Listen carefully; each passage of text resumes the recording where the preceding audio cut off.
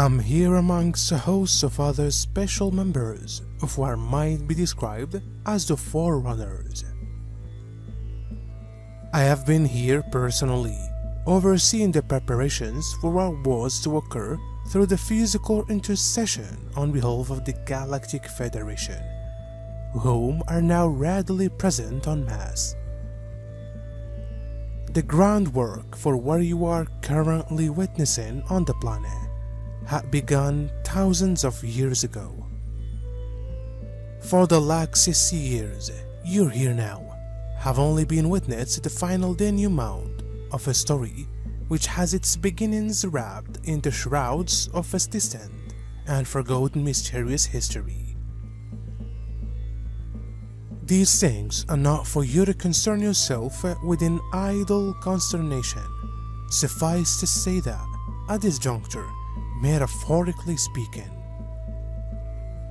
the aeroplane has left the hangar, taxied along the runway, shifted into acceleration for flight, and is now feeling the lightness of the uplift of its landing gear.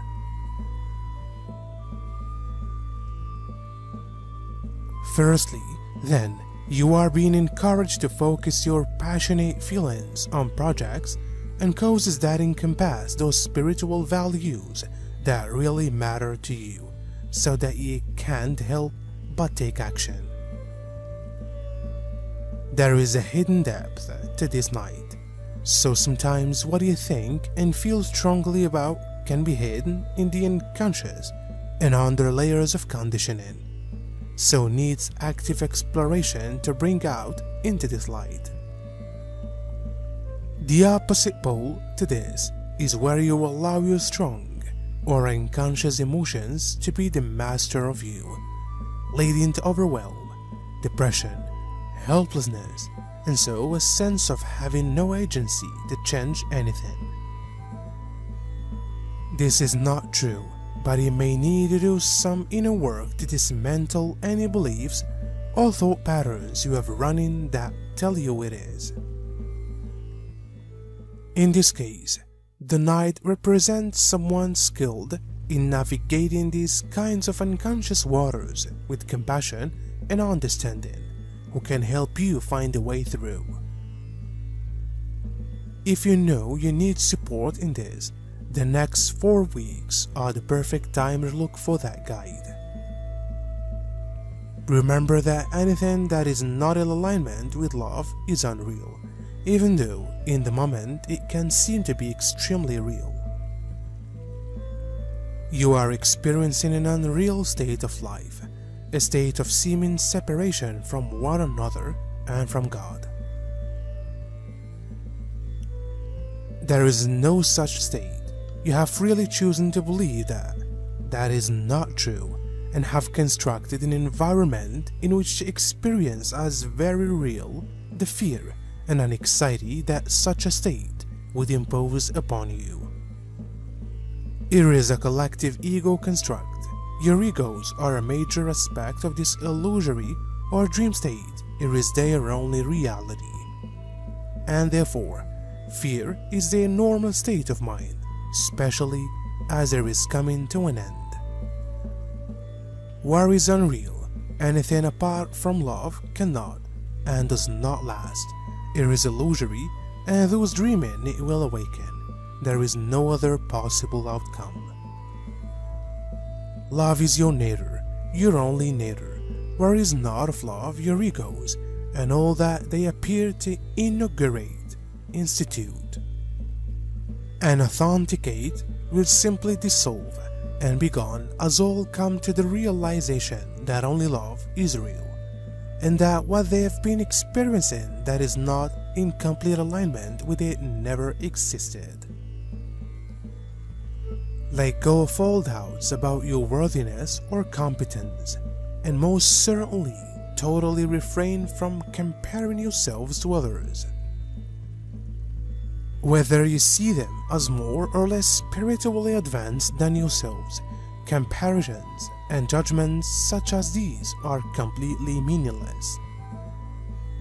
Mother sees you all just as you are, totally and utterly perfect, just as she created you. Therefore, in being your beingness, intend to be a fully open channel through which love flows abundantly to all sentient life forms, without any exceptions, and know that that is also God's will for you. You are all most abundantly blessed and loved in every moment, and this state is incapable of change. You are love and nothing else. The other aspect to this kind of visionary action is that, like water, you can just go with the flow and have no expectation of a particular result or end destination. A river alters its course often and in response to changing circumstances. You would be wise to learn to be comfortable with doing the same as you trust the universe and yourself. I'm also sensing from this card that you will need to be deeply rooted in your intuition this month.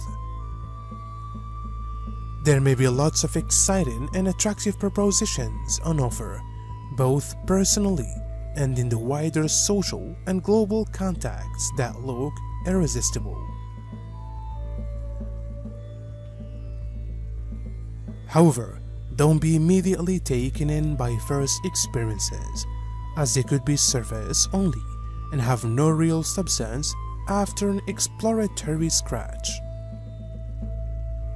With anything offered to you this month, sit patiently for a while and feel into it carefully with your higher wisdom. Are you being misled by glamour and sparkly presentation? It's very possible. So wait for that full energy and bodily yes before going for it. This is why it is happening right now. Yes, the human collective is awakening just as divinely intended, enabled by the collective utterly free choice to fully participate. As you look at the world around you and are unable to be unaware of the enormous amount of pain and suffering in so many places, you can also not be unaware that your awakening needs to move forwards powerfully. You are setting and resetting the intent that this happens, and this collective intent is extremely effective. Remember that you, each one of you, are at all times eternally fully connected to God, the infinite energy field of love in which all that has been created or will ever be created is alive, and are creatively expressing yourselves as individuated expressions of God. Thus, your intentions, when aligned with God's as they are right now, are enormously powerful. Therefore, I would confirm for you that the most effective and powerful way in which you can individually assist in the collective awakening is simply by being. Yes, trust me, you've been told this many times, and it remains absolutely true.